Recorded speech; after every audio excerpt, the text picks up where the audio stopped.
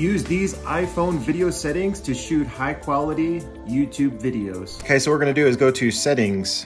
We're gonna scroll down and we're gonna click on camera.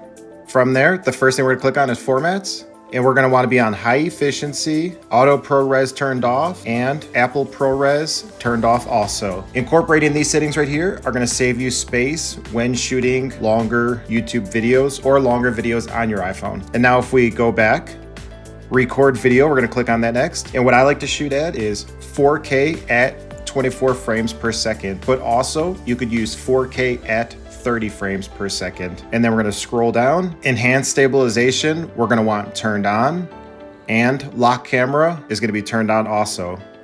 And now if we go back and scroll down, we're gonna wanna have grid turned on and view outside of frames turned on. And incorporating those settings right there are gonna increase the quality of your videos.